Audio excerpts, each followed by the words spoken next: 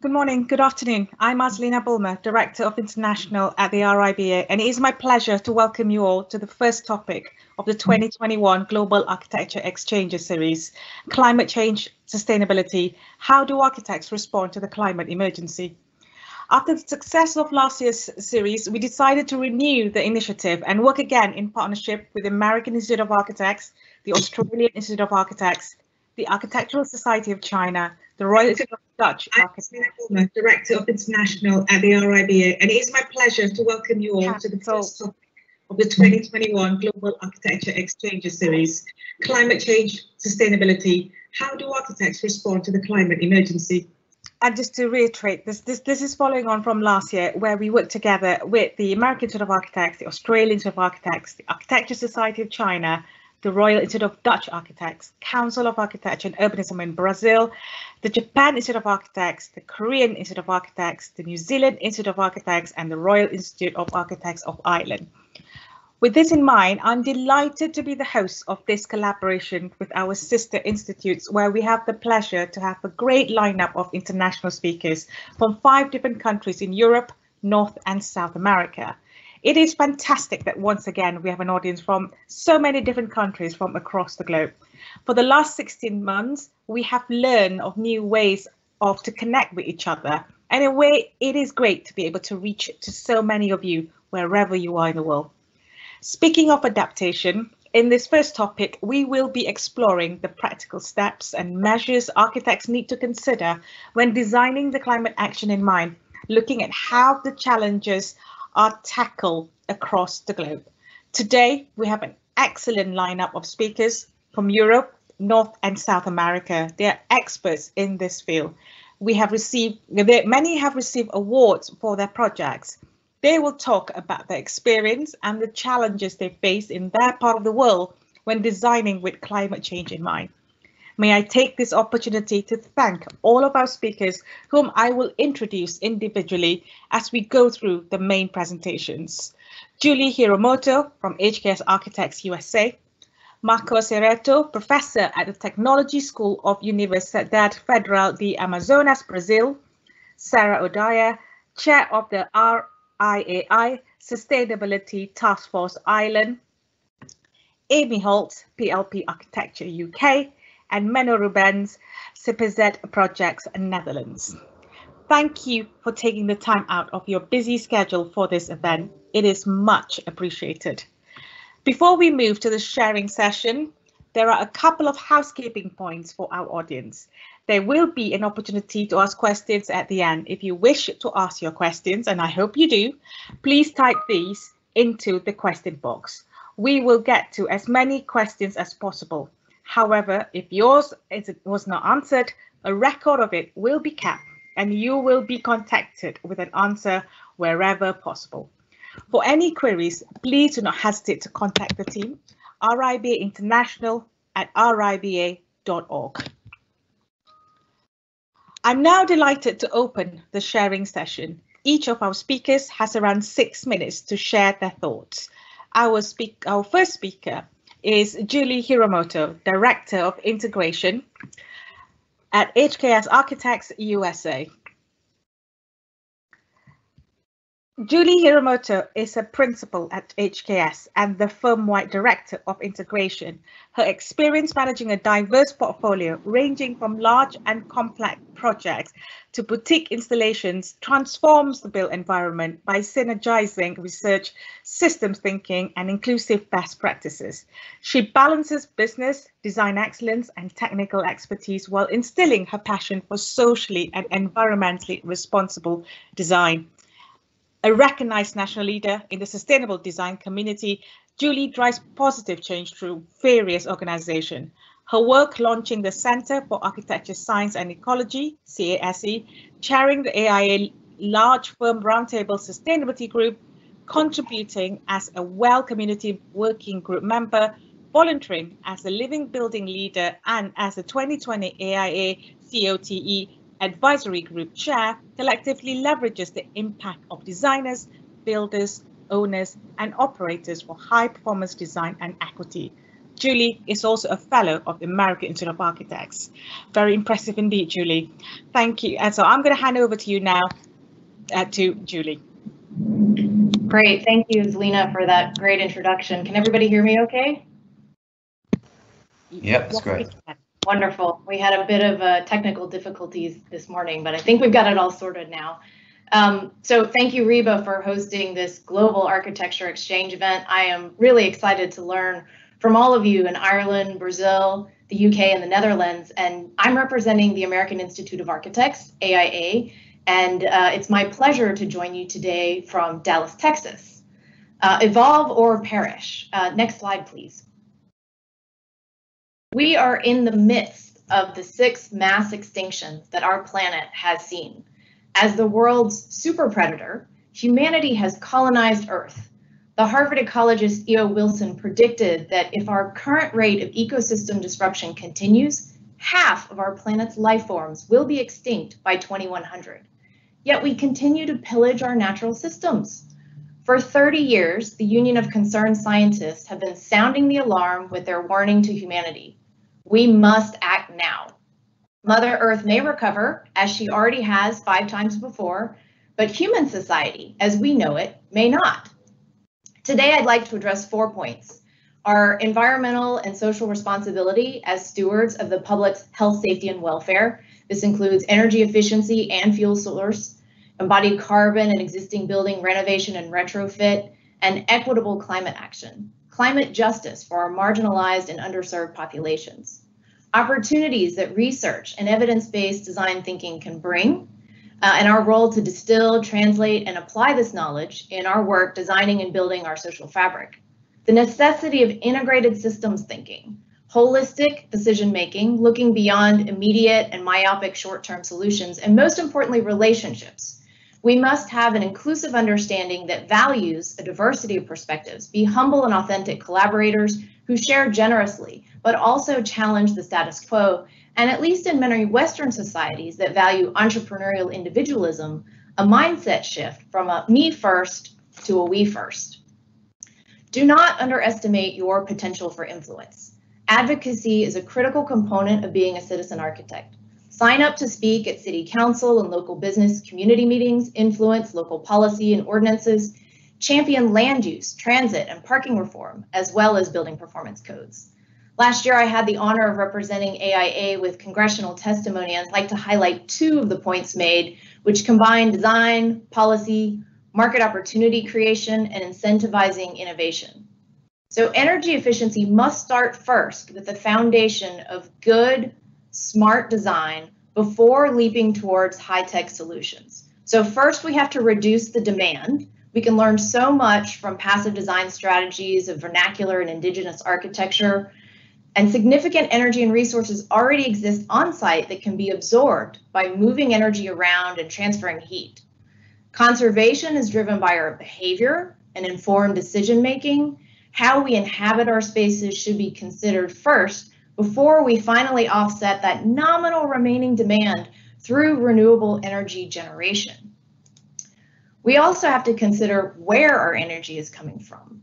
How is it produced, distributed, and stored? So fuel source, and what we're thinking here is whether the larger systemic impacts and societal benefits of redundancy and interconnected systems and how we can limit pollution, global warming, and extreme weather from fossil fuel combustion. And are we also thinking about and pitching those long shot ideas to explore demonstration projects that meet multiple needs? When we heard our UC San Diego clients' concerns about food waste, we suggested an anaerobic digester that would produce clean energy and pedagogical learning opportunities as a yes and option to consider, and they fell in love with the idea. It can be really overwhelming. There is so much to learn, to solve for with the ever-increasing complex and comprehensive design solutions that we are asked to provide. How can we incorporate and apply all of this knowledge? We don't need to reinvent the wheel or start from zero or be the expert on all things. We do need the right partners, collaborators, and coalitions. At PSAC 2, a 911 emergency call center in New York City, I was a part of a team that leveraged NASA science developed for closed-loop ecologies of space stations to address a high-stress 24/7 work environment while piloting a redundant active ventilation system that could isolate the building's HVAC systems during a security lockdown.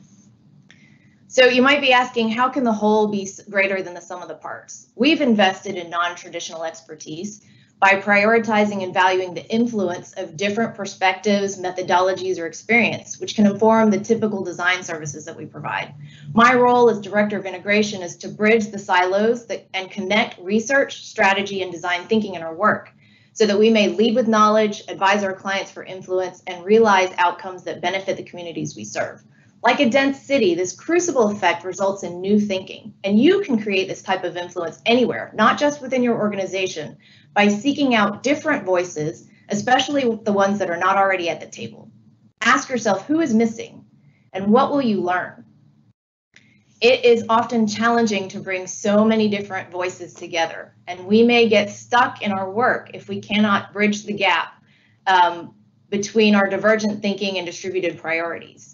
A transition, I don't think the slides are advancing anymore. A transition from an inclusive to an inclusive mindset, a depolitization of issues that affects all of us, and moving beyond binary contrasts or monolithic characterizations towards a multivariant or dynamic solution is really where we want to go. Next, please. At a basic and fundamental level, our relationships are about trust. Here are 3 strategies for teams to build trust with communities. In St. Petersburg, Florida, we started our process with community meetings. We had an opportunity to transform an 86-acre surface asphalt parking lot, vacant except for Major League Baseball game days, into an economic development catalyst to enhance the neighborhood's quality and transit, and to amplify small businesses by creating a destination focused on a flourishing community of health and well-being. Our design team and city officials joined IWBI's pre-pilot working group for well communities, helping to shape this global standard from a public and municipal stakeholder perspective because of the support of the Deputy Mayor, Dr. Kanika Tomlinson. So I'll leave you with this final thought. Our essence of potential as architects is to explore and discover empathetically and authentically, and to collaboratively build solutions that work for all.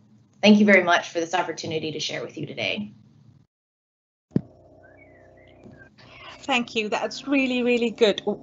A really good start. And I'm going to quickly now go to Brazil, where we will now be hearing from Professor Marco Serretto, professor at the Technology School of Universidade Federal de Amazonas, Manaus, Brazil. And forgive me if my pronunciation is incorrect, Marcos. Marco Serretto is an architect, researcher, and professor at the Technology School of Universidade Federal de Amazonas, UFAM, in Manaus, and got his doctorate degree at PROPAR, Universidade Federal do Rio Grande do Sul, with the work Severiano Mario Porto, Rethinking a Modern Architecture in the Amazon. Marco's work focused on Brazilian modern architecture in Amazon and its national and transnational connections with different cultures in contributing to the construction of a resilient Amazon in the 21st century. He's a current member of the Superior Council at Instituto dos Arquitetos do Brasil, IAB, founder and leader of Núcleo Arquitetura Moderna na Amazônia, NAMA 2016. NAMA is a collective group gathering of artists, architects, and research group from different universities from the Brazilian Amazon. NAMA aims at the preservation and divulgation of Amazonian architectural modernities. Marcos is also a curator of exhibitions, including Contemporary Architecture in the Amazon, ZAMA, from 2018-2019, and Resilient Amazon Architecture at Seoul Biennale of Architecture and Urbanism in 2021. Over to you, Marcos.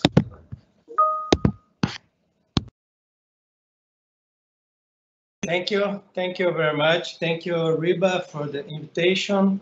I will start now.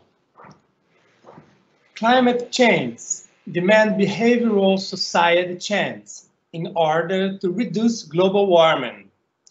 We have lived through hard times in Brazil with environmental standoff, which compromised the 2030 Paris Agreement. Facing an unfavorable political condition, how do architects in Brazil respond to the climate emergency?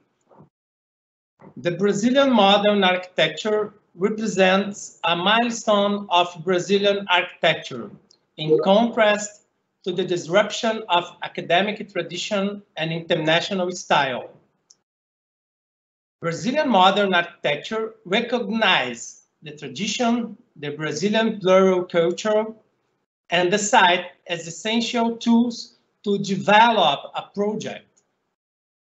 Between the sun and the rain of our tropical summer, it is essential the correct implementation and building protection. Brise Soleil is exalted at the Ministry of Education and Health Building in Rio de Janeiro. Architects Lúcio Costa, Oscar Niemeyer, Lina Bobardi, and Villanova Artigas established a heroic generation of the Brazilian modern architecture. We have recently lost Paulo Mendes da Rocha, the second Brazilian architect to be granted with the 2017 RIBA Golden Medal. Niemeyer was the first one in 1988. Marcelo Ferraz and Francisco Fanucci are partners at Brazil Arquitetura Office. Ferraz worked with Lina Bobardi, and they present the living permanent tradition of the Brazilian modern architecture project on their works. Either Cobogó at Sertão Harbor in Recife Town, or wooden breezes at Social Environmental Institute building in São Gabriel da Cachoeira Country Town, the building protection is a cultural resistance which generates circular economy and also protects building by reducing power consumption. Angelo Bucci highlights the house implantation as a major aspect at different sites. While the bucolic environment along São Paulo state coastline preserves the cliffs and the soil with a passive construction, the urban environment at São Paulo town keeps the principles of a free soil and revegetation by providing with the urban environmental qualification. Cristina Xavier performed the Taguaí Village project in Carapicuíba town in the outskirts of São Paulo. The use of a series of renewable clean tech principles is boosted by the construction of certified wood leftovers, which are transformed into supporting panels for the house. Such houses were envisaged along with engineer Hélio Olga. At the Environmental Tech Training Center in the countryside of Amazonia, Cristina repeats the partnerships with ITA Construction and enable a local training on wood ground contact protection as well as the traditional knowledge, such as the use of straw and biodegradable natural products to provide soil waterproofing. The project is a process. Roberto Moita performs the integration between the natural environment and the constructed one with an architecture that connects the nature with the industry district by mixing biodegradable elements with industrialized ones. Such conditions is started by Severiano Porto in the 60s, also known as the Amazon architect. The macro coverage is an architectural shelter which protects from the sun and the rain. At Passarim Ranch House and Trusted House, such fundamentals are remarked and consolidate a paradigm of Brazilian architecture, all started by Lúcio Costa.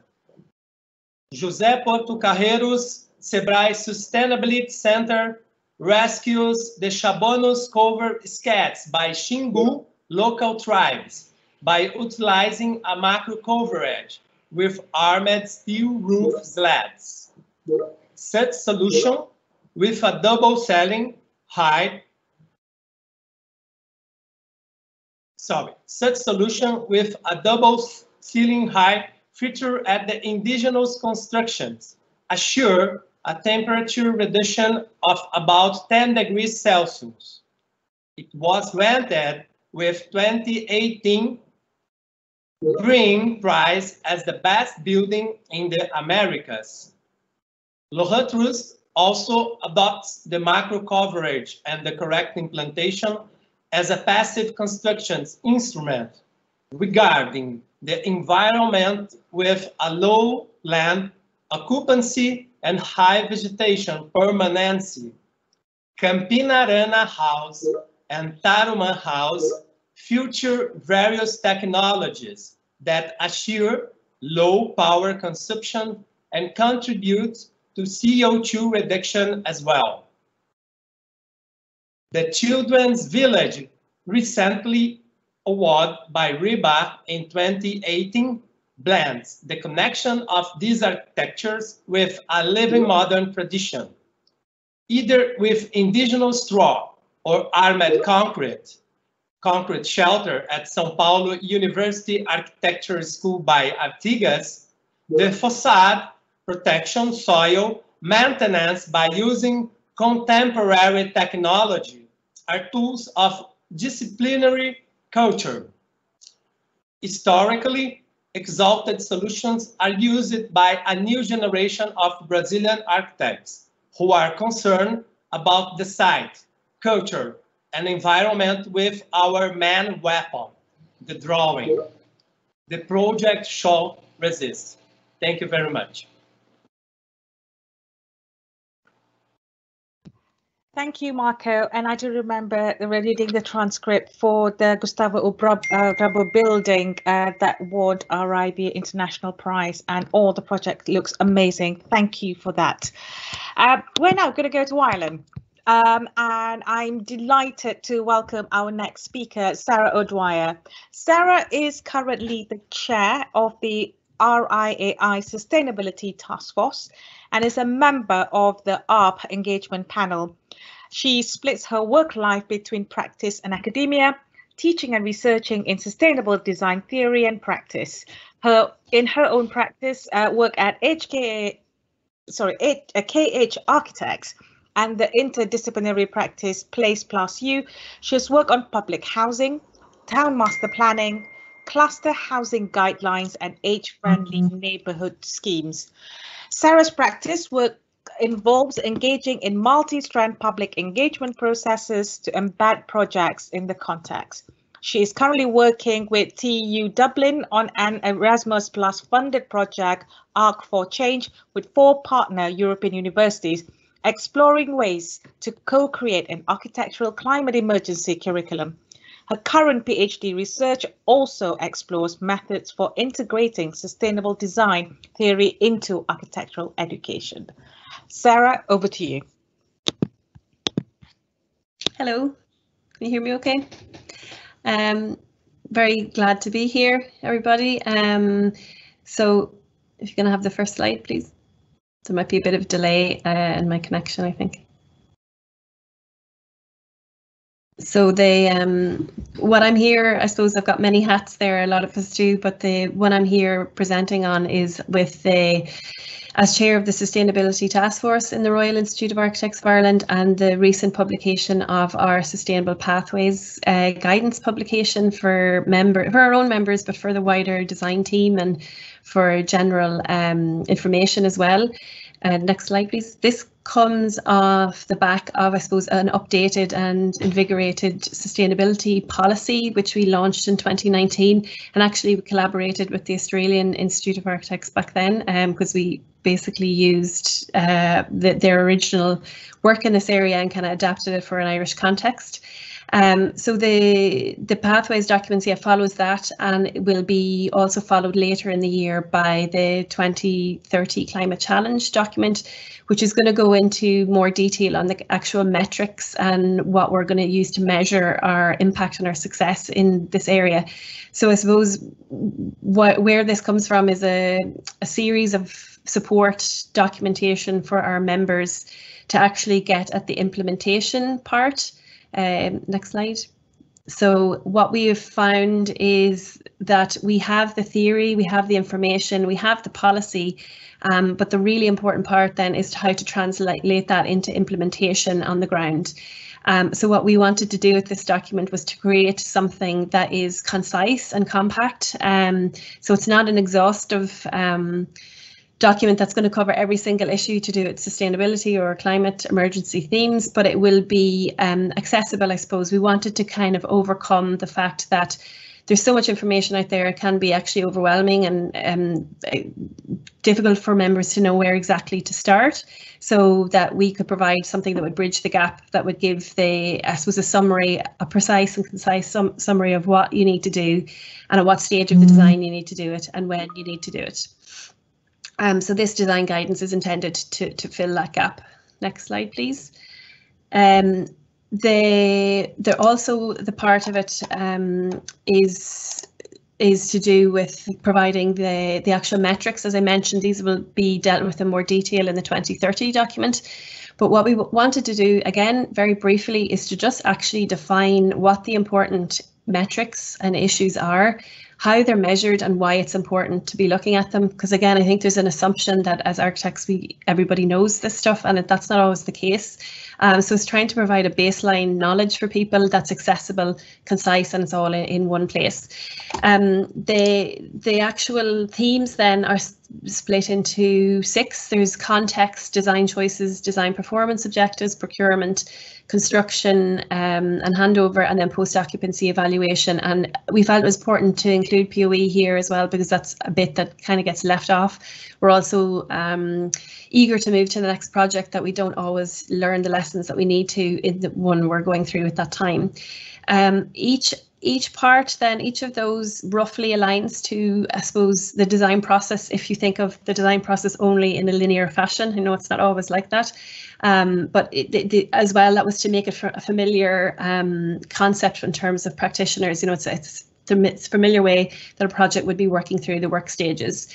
So, and each theme then has the associated metrics that are most relevant at that stage, and some very this was high-level summary guidance about what you should be doing and what you should be looking at that stage, and the types of things you need to be incorporating into your design.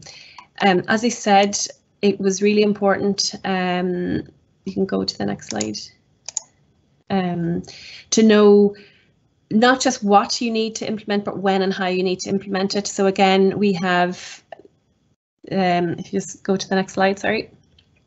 If we have again, aligned and summarised that on a kind of one-page spreadsheet. So always in mind with the idea was that this should be really accessible and easy to use, that it's not another document that's kind of overwhelming or another piece of regulation, that it should be really hands-on and accessible. So we've summarised, again, all of the different work stages here, and all of the different metrics and all of the different parts that issues that you need to be looking at and thinking about at different stages of a project. Another aspect to this guidance document is a paper tool, an auditing tool to come out of this. Although we see this actually, it's available as in a paper format and an Excel format. Although we see this as being a tool that we use in many different ways. It could be a skills audit for yourself to see, actually, do I know about these particular topics? It goes into more detail on each of the 6 themes in terms of asking yourself questions. It's purposely not an environmental assessment method like BREEAM or LEED. It's more to lead the design rather to evaluate a final design. And we see that it could be also used to kind of, especially in interdisciplinary design team meetings, to kind of kickstart the conversation about what the design is supposed to achieve. And when you say sustainability or climate emergency design, what you're actually talking about practically within the design. The last piece then is this summary of 10 steps, because again, with releasing documentation or guidance or publications, I think it can be it's important for someone to come away and know exactly what it is they have to do from there. So we have 10 very simple practical steps that any architect or any construction professional could implement in their practice from today to enact actual real change. Very simple things that can be built up, because with this support document, I suppose we're trying to target people who aren't currently doing these things, and we want to enable that kind of huge cultural shift, that huge industry mind shifts that's required to get to where we need to get by 2030 and also beyond. Thank you. Thank you, Sarah. That's fantastic. I know you've had some technical problems, but I think that ran very smoothly. Thank you very much for that. We are now going to move on to the United Kingdom. I'd like to welcome Amy Holtz, Head of Sustainability at PLP Architecture. Amy is a lead accredited professional and a passionate advocate for environmentally responsible design across both the building and urban scales. She heads PLP Architecture's Sustainability Design Group, which serves as a research think tank and a collaborative body. It works with teams to develop project-specific sustainability strategies and helps to implement these across all the stages of a project. She's currently co-managing and leading the design team for 22 Bishopgate, PLP's dynamic new tower in the City of London that creates an interactive vertical community for working and discovering. The project has been designed to achieve a BREEAM Excellent rating and was the first project in the city to register for the WELL certification. Amy received her Bachelor of Architecture from Auburn University and Master of Sustainable Environmental Design from the AA, and she has an ongoing relationship with AA, serving as a guest critique for its MArch and MSc programs in Sustainable Architectural Design. Over to you, Amy. Thank you very much. Hi, I'm Amy, and I'm speaking to you from London. You can go to the next slide.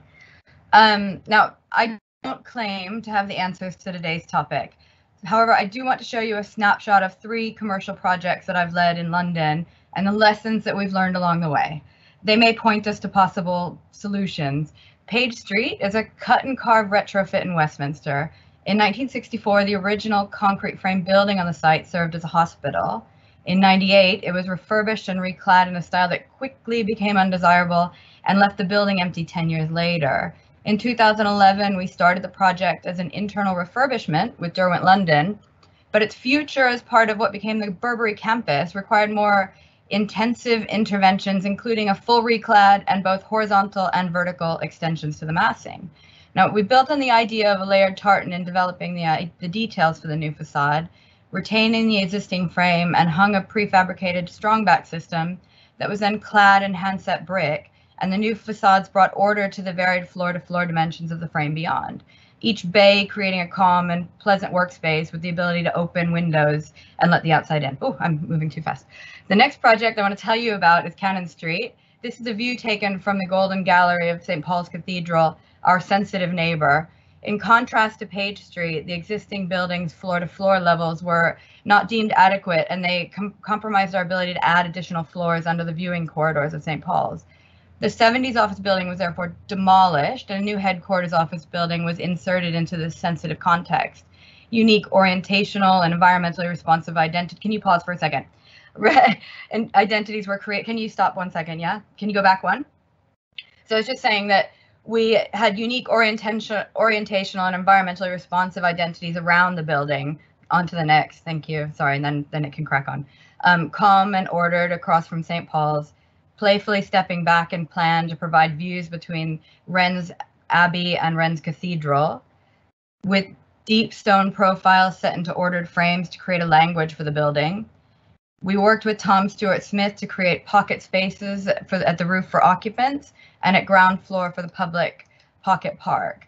Now, the next project, I'm going to jump up significantly in scale. This is 22 Bishopsgate in the heart of City of London. 62-story multi-tenanted office building we completed in November. A goal was to create a vertical village inside of the tower, encouraging well-being through the provision of 100,000 square feet of amenity space. And this includes an urban market at the base, co-working spaces for startups and small businesses, a gym, a retreat, a club level, above which there's a public viewing gallery and a restaurant. All of these were key program requirements which diverge from a typical spec office building. The base is the civic face for the building, serving as a crafted and human scale juxtaposition to the glass and steel tower above. The glass and concrete canopies create a cornice line for the building and work to deflect downdrafts from the tower. To further humanize the building, we worked with artists both inside and out. This is Welsh glass artist Alexander Belashenko, who helped us create an art walk around the building, integrating pieces into the facades and canopies and public realm. Internally, we worked with craftsmen, including Pierre Renard, a French furniture maker, and Bill Amberg, a British leather craftsman, to create intimate spaces within the base of the tower. And the lobby is open, excuse me, is open to the public and serves as an art gallery with changing exhibitions. The building design and its operation encourage a vehicle-free, it can go to the next slide, a vehicle-free public realm, including high-quality active commuter facilities and the use of a consolidation center outside of London to reduce the number of deliveries and vehicle trips to the building. 22 reuses all of the existing foundations and half of the existing two-story basement. The combined capacity of the foundations for the previously abandoned Pinnacle Tower and those of the original building on the site help reduce carbon emissions of the foundation by 70%. Now, at the heart of the building is our 1.25 million square feet of flexible office space, over 62 stories, allowing multiple tenants and flexible internal arrangements. Externally, we wanted the glazing to behave like a chameleon on the skyline. The lightly reflective facade changes throughout the day in response to light levels, viewing angle, and the surrounding environment, and morphs between being opaque, translucent, and fully transparent. The blinds within the facade skin have built-in step points depending on required solar shading, adding further visual dynamic and patina. It's an active closed cavity facade system with movable blinds connected to the building management system, dynamically operated based on the environmental conditions and the needs or wants of tenants. And resulting solar protection is up to 3 times better than a conventional facade, maximizing daylight and allowing lights to be off more of the time. We have 3-meter floor to ceiling in the office plate, 3.2 at the glass, all providing even better natural light and allowing a blank canvas for the fit out within. So very quickly, that was 22. It was an quick overview of 3 very different projects with very different responses. The big question is, what do we do next and how do we achieve it? In terms of environmental, all 3 of these projects push to reduce carbon in use through good design. But in retrospect, there are always areas for improvement. On Page Street, can you skip to the next slide, please? On Page Street, we designed an operable window in every workspace, only to find that the building operators asked all occupants to close them. Next time, we need to do better at ensuring the mixed mode operation works as part of the holistic solution. On Cannon Street, the stone frames allow the building to sit comfortably in its historic context. The stone is bonded to precast concrete that is then supported by the primary structure. All of these materials have inherent structural capacities that may not be working to their full potential. I think we need to find ways of building leaner and being more honest in our material choices and responses. On 22, if the glass module, for example, had shifted from 1.5 to 3 meters across the tower, we would significantly reduce the piece count and embodied carbon of the facade. Also, the building was fit out with Cat A ceilings and core finishes on all of the office levels. Going forward, we should look at how we can find ways to not build interiors as speculatively, or again, just be leaner in our requirements and avoid additional layers of material if they're not needed. Sorry, I'm almost done. Now, as I said at the start, I did not promise to have the answers. I think events like this allow us to learn from each other on improving how and what we build. And I hope I gave you some good food for thought, because I think I definitely took away myself a lot of food for thought in preparing this talk and looking forward to the future. So thank you very much. Thank you. That is really very intriguing, and absolutely we are definitely learning from each other, and I always find that I learn so much from listening to other people from different parts of the world. So thank you for that. We are now going to hear from our last speaker, and we're staying close by and moving to the UK's neighbours, the Netherlands. Menno Rubens, project developer and director of CPZ Projects. Menno studied economics at the Erasmus University in Rotterdam and gained his degree as an architect and structural engineer from the Delft University of Technology. Since '98, he has been the architect and project developer and director of CPZ Projects, the development expertise of the Dutch Architectural Office CPZ in Delft. With his studio, he has been working intensively to radically apply the principles of circular design and construction in architecture. CPZ Projects breaks through the hit and run project development of the past decades and strives for more flexible and adaptive building stock, conceptualized according to the building as product methodology, in which both sustainability and disassembly play an important role. The building as product introduced a concept of permanent temporality within the built environment.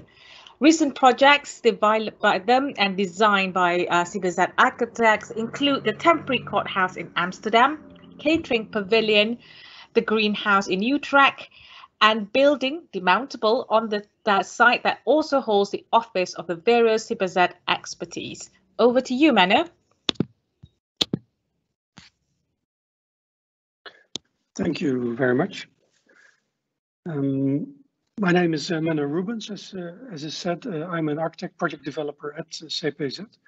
I want to talk to you about developing future-proof architecture. How can we design and build future-proof buildings?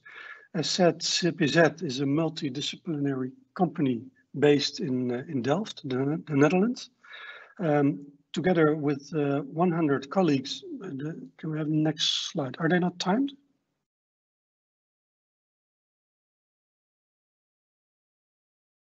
Yeah, okay. Together with 100 colleagues, we focus on the development, design, and construction of both commercial and residential projects. Next slide, please. Yes, we believe that architects can add substantially to making a better future for our planet by following the definition of the United Nations of sustainable development. Meet the needs of the present without compromising the ability of future generations to meet theirs. And what can we do? We can do that by embracing the impossibility to predict the future. How can we make buildings that are not opposing the inevitable changes that the future will bring? How can we make buildings that don't try to predict the future, but can absorb changes and enrich itself getting older? You can do this by recognizing the different layers as defined by Stuart Brand and designing different layers according to their life cycles. Elements can have more flexibility extrinsically or intrinsically. To lower the use of resources, we have to move towards a circular economy. Avoid parts of your building becoming recyclable waste. Maintaining the value of your project by placing the focus on higher circular priority levels like refuse, reduce, and reuse.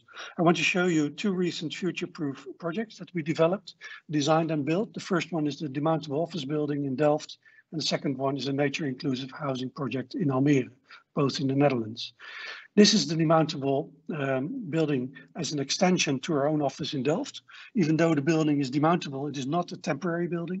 The building has a hybrid structure of steel and wood and has a transparent glass facade. All of our buildings are designed as kits of parts. This enables you to produce the building off-site and assemble it on-site. This method gives you better control over aspects as time, quality, and building costs. In the next slide, you see three phases of the building process. The building consists of 4 floors that can be divided flexibly. The entire structure was built in only a few weeks. This means minimal nuisance to the surrounding while building the project. The entire building is assembled on site and all connections between the different building elements are dry. There's no welding or pouring concrete on the site. The building is a kit of parts that can be and remounted multiple times. The result is a transparent building that can be used as a single or multi-tenant office building, or can be transformed into apartments or laboratories. It is also possible to move the entire building to a different location. The building is designed, produced, and assembled like a product. This leads to higher quality, faster building process and building with a higher adaptive potential. This building is ready for an unpredictable future and to be used by many generations. The next project I'd like to show is a modular, nature-inclusive building system we developed for a series of low-density village estates. People who want to live close to nature and in a village-like setup are the target group for this project. We started by creating a diverse community of potential inhabitants of the village estates. By organizing meetups, the community got to know each other, got to know the housing concept and the first location where 82 houses are built. We created the concept where the houses and the landscape coexist. By carving the existing landscape and sliding the curved longhouses underneath the landscape, we created a housing project that is also 100% landscape. By covering the houses with the landscape, we combine different qualities in one concept. The homes are oriented to catch the warmth of the spring and fall sun, and the covering also insulates the homes and protects them from the sound and shadows of the surrounding windmills. The project consists of 8 longhouses and 1 community house for the residents to use for work and recreation. The longhouses are divided into 6 different sizes of homes, from small to extra large. This project is also developed as a kit of parts. All building elements are produced off-site and assembled on-site. This leads to the modular design where neighboring houses can be combined into one house in the future, or can be individually changed by floor plans. In the prefabricated wooden structure of the skin and roof, most of the installation is pre-installed. The proportion of the rooms gives the residents a wide-angle view on the surrounding landscape. Most of the surrounding landscape is owned by the entire community, but also every house, every home has its own private garden directly adjacent to the glass facade. To keep out the heat of the sun in the summer, we installed a canopy of PV panels on the above the glass facade. The access to the homes is located in the landscape covered side of the longhouses. Some specific rooms have windows that are carved out of the sloping landscape. The organization of the longhouses creates maximal privacy for all the residents. This is a recent aerial view of the project that we hope to finish in the 4th quarter of this year. This modular, nature-inclusive and flexible village estate is future-proof and ready to adapt to the needs of its future residents. Today, I showed you 2 of the many projects that we developed, design and build with the potential to adapt to the unpredictable future. We think it's our duty as designers to design future-proof buildings to facilitate the transition towards a global circular economy. Thank you very much for your attention. Thank you, Manu. That's excellent and fantastic. Fantastic ending to 5 fabulous speakers. We're now going to move on to the Q&A, and I really want to encourage our attendees to put in questions. But I hope the speakers don't mind me indulging myself by asking the first question before we go on. We've received a few, but we're going to start. I'm going to start with about the climate emergency and the role of institutes. With climate emergency and learnings from the global pandemic, the profession really need to adapt quickly to emerging issues. What do you think? What does the panel think Architecture Institute can and must do to ensure this happens? And I'm just going to start calling people's names if that mind. We'll go by how we started the day today, and I'll go first of all to Julie. Oh, thanks. I think this is a great question.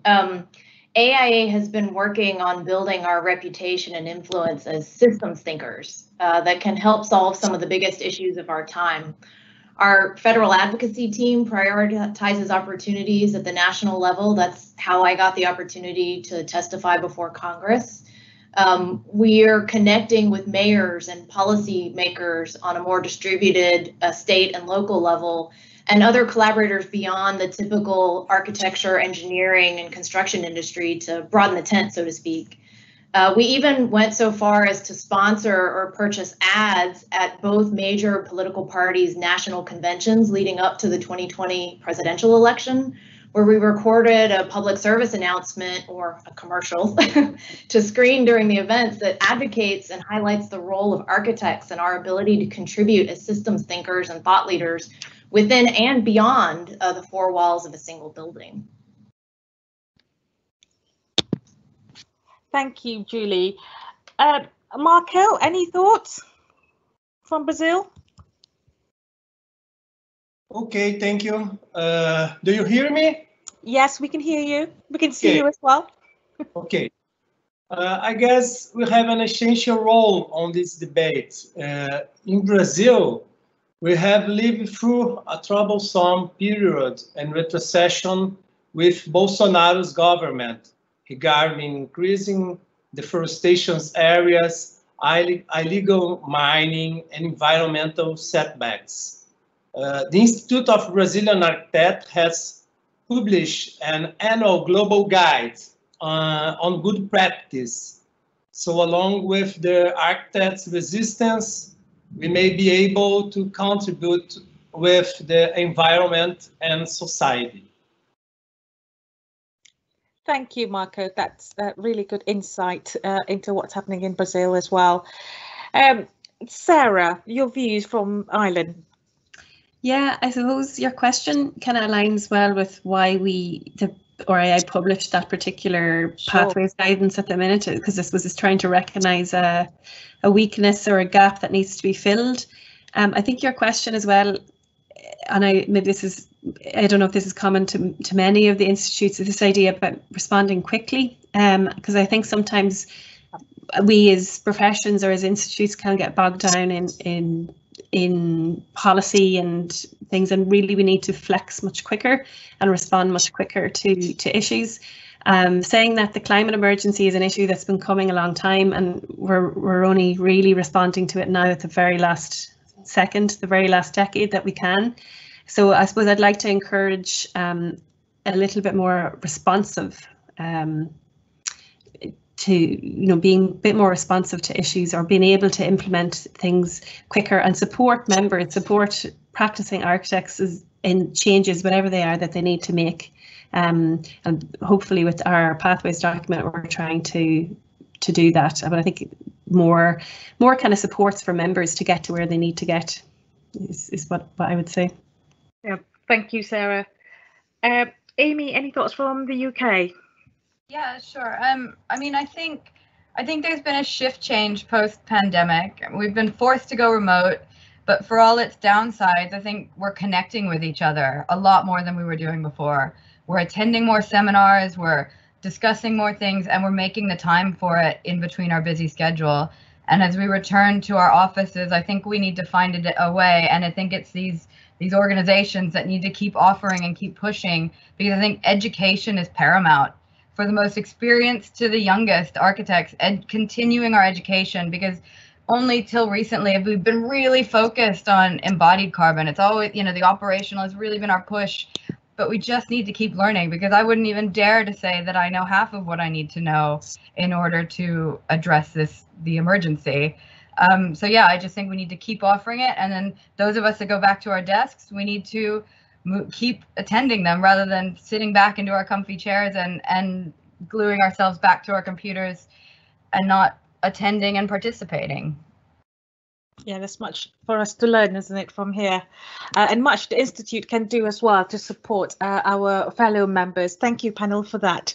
I'm now going to go to one of the questions we've received. The first one is, I'm going to direct this question to Sarah and Marco.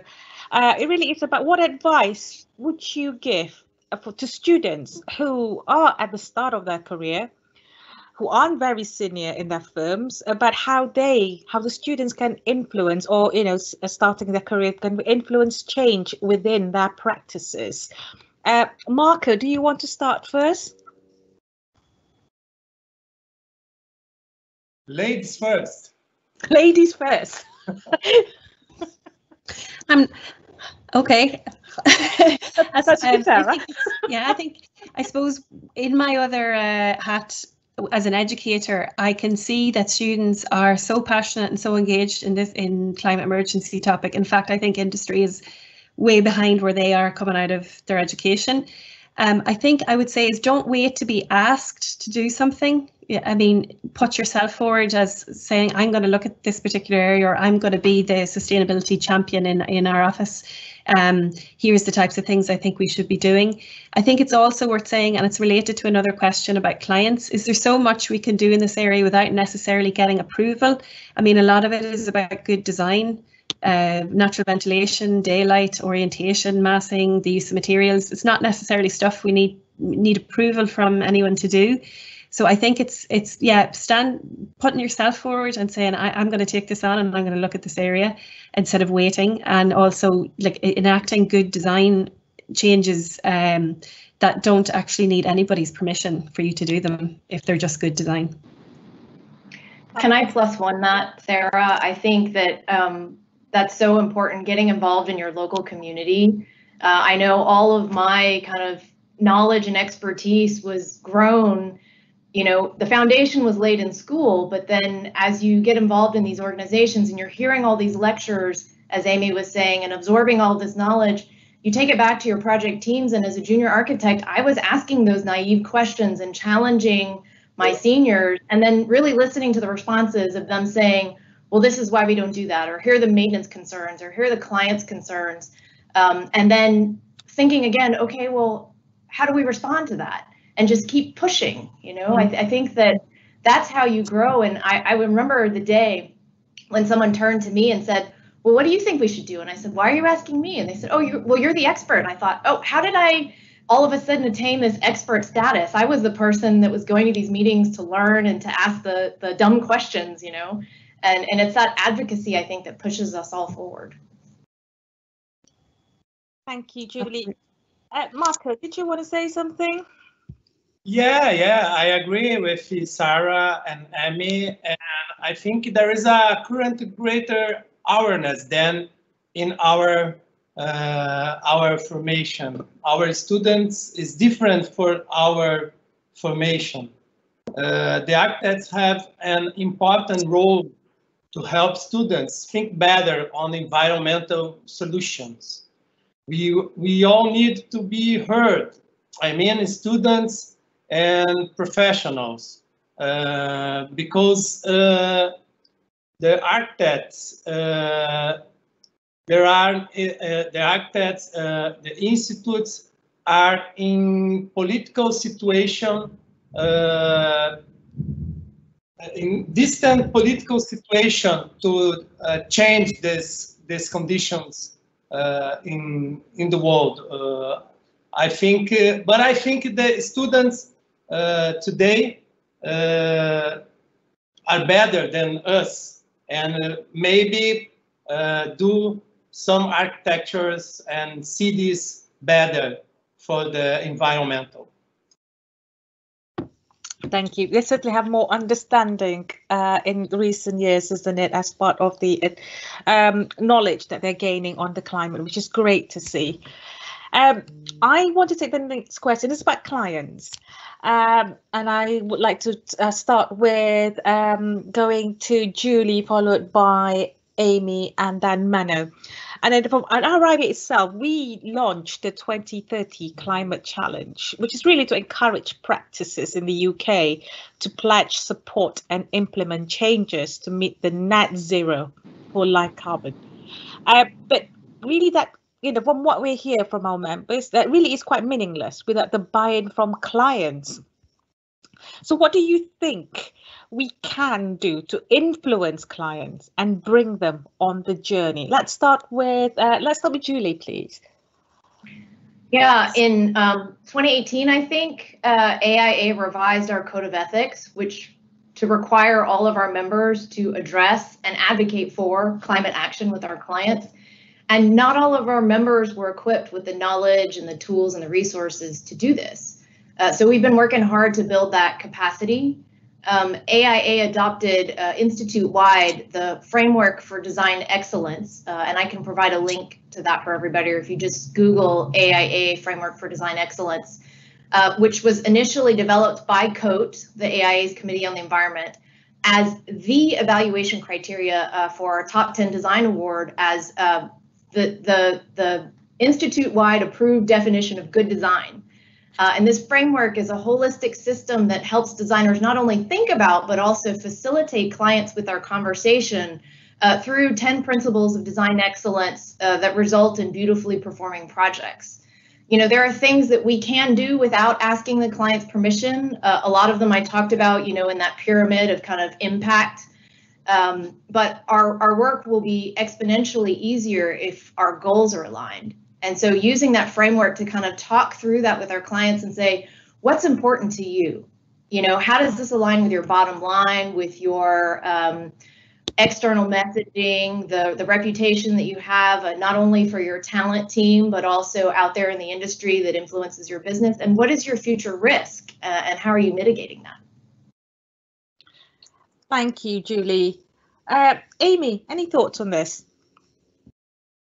Yeah, I mean, I think my answer goes back to education, and I think we have to educate ourselves in order to educate our clients. But I also think we're having to get there because the legislation is changing and we have to meet it. And we cannot, as I think that Sarah made a excellent point, and I 100% agree, is a lot of this fits in our basket that we don't have to ask them about. We just need to make better decisions on every decision we make. We need to be making sure we're not specifying the same things we've always been specifying. We're not just following the path that we follow because we know how to do it. We just need to shake ourselves up and start doing it better. But I do think, I mean, as on the other side, I don't think clients are totally behind. I think they are moving forward as quickly as we have to move forward because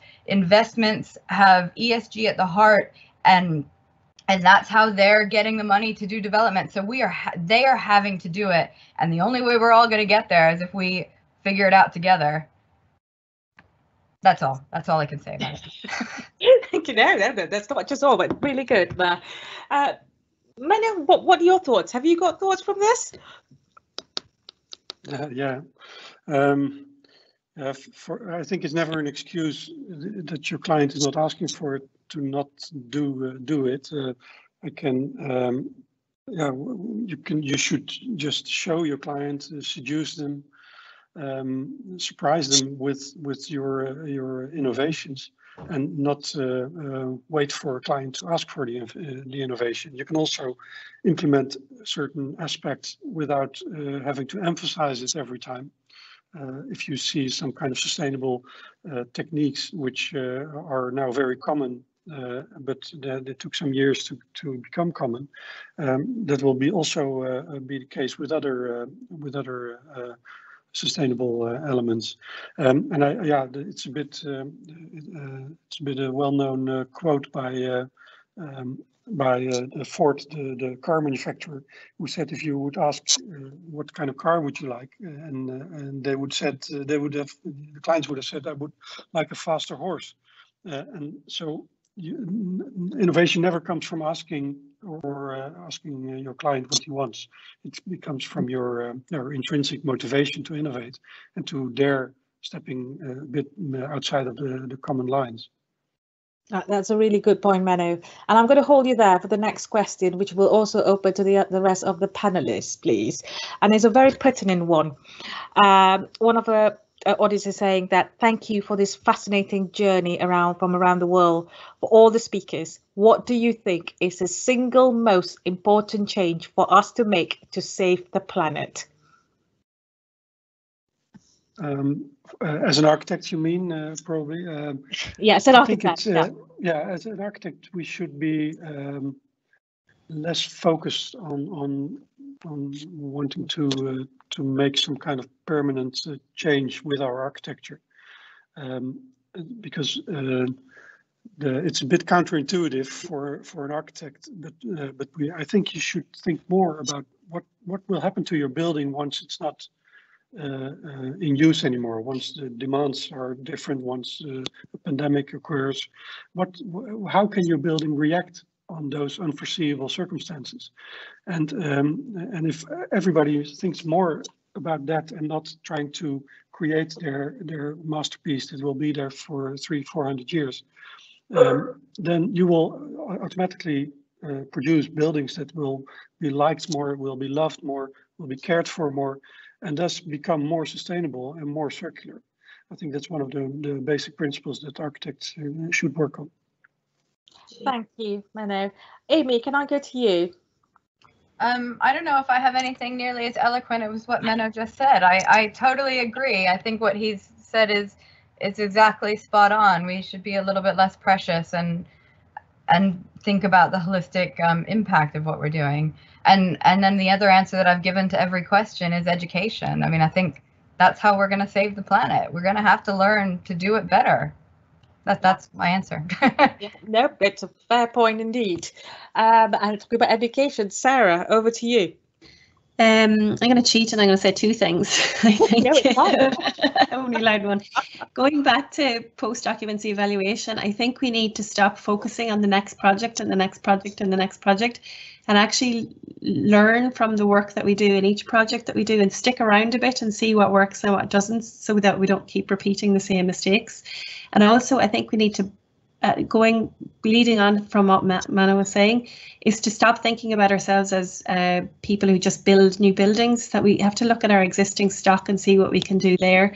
And in the practice of architecture, as not necessarily always being about building something new, it's actually about problem solving. So when you go into an organization who says, you know, we actually need an extension to our operation, maybe it's about looking at the operation and seeing if there's a way you can organize it better with the space that you have. So I think it's expanding the scope of what an architect is, that it's not someone who builds things necessarily all the time. Maybe in 50 years we won't be building anything. I don't know. Thank you for that, Sarah. Marco? Oh, I agree with all contribution of the colleagues, and I think the role of architects is important, and through sketches and projects we can contribute to better projects. On the other hand, we must understand that we are at the end of the line of environmental decisions, which are currently handled by politicians. We need to resist, take political positions and be more heard. I think this. Thank you for that, Marco. And Julie, last but not least on this.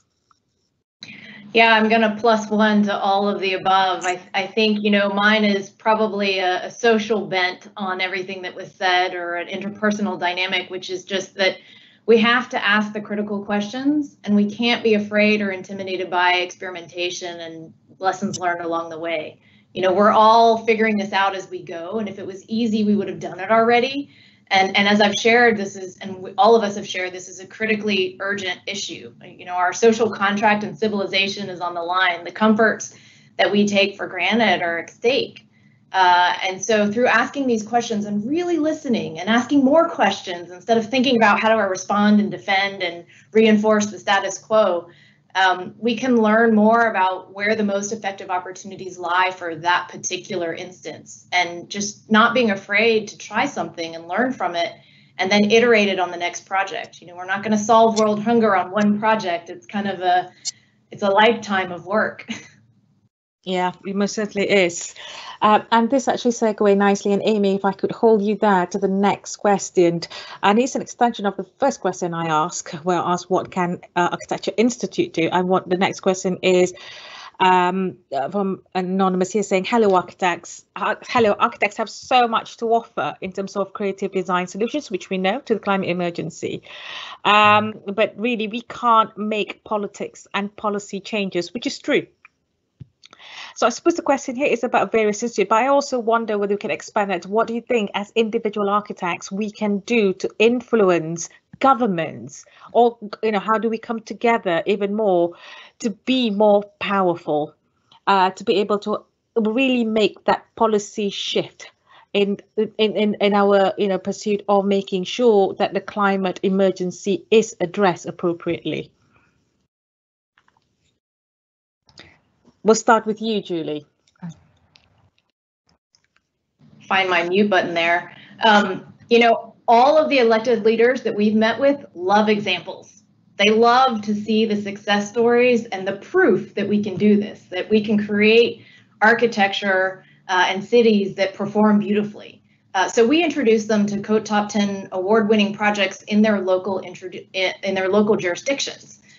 We can also introduce them to our tools. So for example, in Madison, the capital city of the state of Wisconsin, a code member introduced local administrators to the Framework for Design Excellence, and it is now a part of their local building code. So there are ways that we can translate some of this and use our influence and power of advocacy to help shape policy. But it starts with getting involved and building those relationships. Oh, that's a really great example there, Julie. I'm going to start with the ladies before. So we're going to move to Sarah, please. Yeah, I would actually echo that. I think as well, the institutes are really well placed to be a good meeting point for lots of different types of organisations, be that government policy. And also, I think we also need to remember about the other professional institutes and reach out there in terms of interdisciplinary. I was involved in a recent conference in Ireland that had surveyors and engineers and QSs at it, and it was amazing that everyone is all the construction professionals are having these same conversations at the same time, and we need to, I think, get out of our silos and work together. That would be my answer. Thank you, Sarah. Amy? Yeah, I can't do much more than underline what Julie and Sarah have said. I mean, I think we have to advocate, and Julie could give us a masterclass in advocating. And I think what Sarah has said about working together, that's how we're going to do it. I don't really have anything else valuable to add beyond those 2 points. I think the policies have to change because they help us make the steps to encourage the clients, because they have to do it, and it's really important that we have to do it right now. Yeah, I totally agree. And Marco and Manu, have you got anything more that you want to add to that? Shall we start with you, Marco? I think Brazilian modern architecture experience present many solutions that value local materials, the local economy, and the place as a way to stimulate the tradition of the place and the economy. New generation have seen this and can contribute to the environment. Thank you for that. And Manu, is there anything else you think that we can all do to influence politics and policies? Vote for the right party. That's where it starts. We can try. Well, what we do is, well, one of the previous speakers said it already. Start locally. You can locally there's a lot possible. You can show with the local governments, have a nice project, nice examples, and they will eventually start the whole process, start it up. So begin locally and just do it. Yeah, and of course, it is a duty of the institute to really speak on behalf of members as well, which I'm sure all institutes are. But I know all institutes are participating are doing just that. And I'm Menno, the next question is, I'm going to start with you actually. It's from Damien March. Could all buildings become modular and interchangeable components? In theory, that might be possible, but as you see, that over the last few hundred years, there are a lot of attempts made to have the ideal compatible measurement system, and none of it was successful. So we don't believe in making buildings that are where everything's interchangeable. Very successful, high valued products, you see the same. Nobody tries to put a door of a Volkswagen into a Mercedes. That's just, yeah, why should all the car doors be compatible? Even within one brand, they're not compatible between the different models. So it's more like if we start by making the building, developing or designing our buildings, which have more intrinsic value, as we call it, so that they have value without even people being in it, because you know what kind of materials it's made of, and that's more the modularity that we're looking for, like the modularity within one building, being able to attach something to a building, to maybe split one building into two buildings, or put some extra floors on it. That's the kind of modularity that it's more like flexibility that is more successful, and not try to invent the column for every building. That's not a very smart thing to do, I think. No, that's a really good point. Any other speakers? Any of you want to add to that at all? I'm particularly silence as a no, but if you want to add something, please speak up. I can just add a little that I agree with Menno. I don't think anything is all in universal, but at the right scale, I think there are lots of efficiencies. So the AMPS project, the Active Modular Phytoremediation System that I shared in the PSAC, is a modular system because a lot of people are doing green walls, but when they're fully integrated and one custom system, they cost more. If one part fails, you have to bring in the specialist to fix it. And in modular systems, if they're designed correctly, you can just pop out a cassette and put in another one. If the plant dies, if the irrigation fails, if the lighting, circuit got broken in that one particular piece, or you just wanted to change the plants and, with the season and change up the decor. So I think that there is the right situation and solution for some of those things, but it's definitely not a universal solution that can solve all of our challenges. Thank you. Thank you for that, Julie. Any other speakers that want to say anything else? Okay. I'm cautious of time, so I'm going to ask our last question, and this is going to be addressed to all speakers. And Julie, as we have you there, so we're going to start with you, if you don't mind. This is from Rand Boydell, and his question is: various design for strategies are now often used to apply circular economy principle to construction. For example, design for adaptability, design for deconstruction, design for longevity, and etc., etc. These make us think differently about what we're designing for well beyond the immediate building process. Do you agree that these are valid, and how can we mainstream them? Yeah, right on. I mean, I think the question put it really well. We have to look beyond the tip of our nose and the immediate short-term solution that our clients might be asking us to solve. And, be good stewards of our clients' resources and reputation, help them think about what the future may entail, what their future risk might be, what their future costs might be.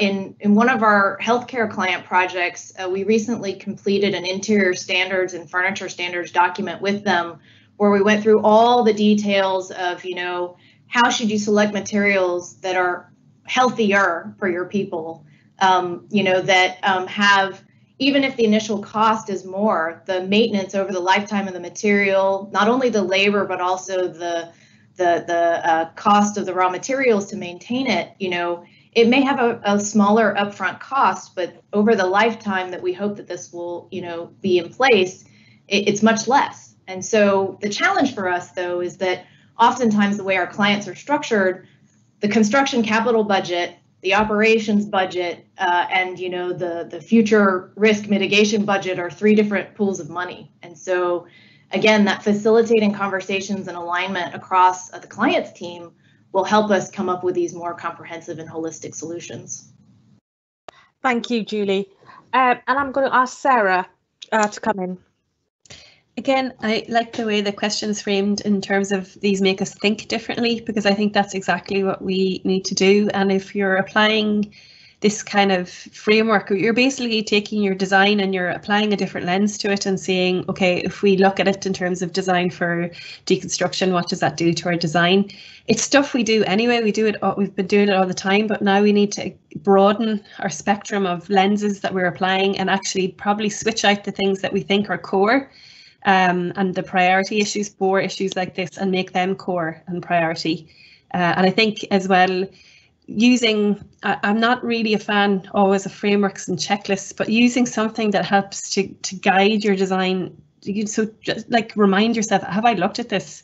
Have I considered this? What impact does that have on my design? So I think the more we can stretch that and apply that different thinking, the better. Thank you, Sarah. Amy? Yeah, I mean, I think it's a good question. I think it goes partially into the legislation. It goes partially into a number of, not avoiding checklists, but sometimes it's good to have some things on the checklist that we have to do. And if we have to do it properly, then it becomes more than a tick box exercise. And I know that with planning in the City of London, you do now have to do this properly, and you do now have to issue documents and have long conversations about how you're addressing these issues. And by doing that, I think it gives more importance, because then we actually have to do it properly, and we actually have to consider what we're doing and rethink how we're designing, as opposed to just producing a report and issuing it out. So I think this is a really good way to be moving forward, and to have to at least address how we're thinking about these issues. Thank you for that, Amy. Marco? Yes, that happened a lot in the Amazonia. That it's important to keep the rainforest and the local tradition generates circular economy.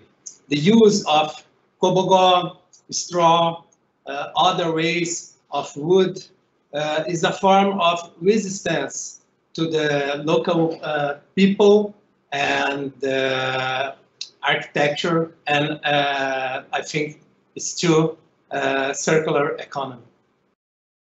Thank you, Marco. And last and certainly not least, Menno.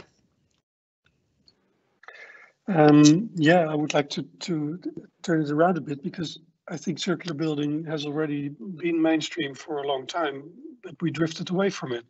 There are a lot of buildings that are built in the past that are used over and over again. The only thing that most of the buildings we made ourselves over the past 60 or 80 years are not that circular again, or circular anymore. So look at the old warehouses that changed from function. Here in Holland, you have the canal houses that can be a warehouse, can be an office space, can be a student house, can be a family house, over the 200, 300, 400 years. So that's also a way of circular building that we drifted away from, by making a very specific office building, a very specific housing project, by making two specific buildings that cannot be changing in functions again. So that's something that I think we should get back to. And in that, a good example I find in the book of Stuart Brand. I also quoted him in my presentation. His book, How Buildings Get Old, or How Buildings Learn, I think it's the title. And there he also warns for the premature complexity that a lot of buildings suffer from. Like the complexity that should grow into a building over 50 or 100, 200 years is much too often already introduced in the first years by a very ambitious architect. And then you see that by that premature complexity, the building is unable to grow old, to absorb different kind of social changes. And that's something that I think we should go back to. It's not something new, building circular buildings. The circular economy is definitely not new. Way before people were on the planet, it was already circular. But we should go back to that, and we should really look at the circular principles and apply them to everything you do, not only architecture. Thank you. I know that's eloquently put, and actually that nicely close this session. We have other questions. I'm sorry we can't get to all the questions, but we will come back to you, audience, with answers where we can. I am really thankful to all the speakers. It's been truly a pleasure to be chairing to this inspiring session. I've learned so much, and I'm not an architect. There's been some very interesting projects, ideas, and books for me to explore as well. Thank you again to all our speakers for today's event. Julie Hiromoto of HKS Architects USA, Marco Cereto, professor at the Technology School of Universidade Federal de Amazonas, Brazil, Sarah O'Dwyer, chair of the RIAI Sustainability Task Force Ireland, Amy Holtz, PLP Architecture UK, Menno Rubens, CPZ Projects, Netherlands. I would also like to thank our sister institute, the American Institute of Architects, the Australian Institute of Architects, the Architecture Society of China, the Royal Institute of Dutch Architects, the Council of Architecture and Urbanism in Brazil, the Japan Institute of Architects, the Korean Institute of Architects, the New Zealand Institute of Architects, and the Royal Institute of Architects of Ireland for their support and contribution.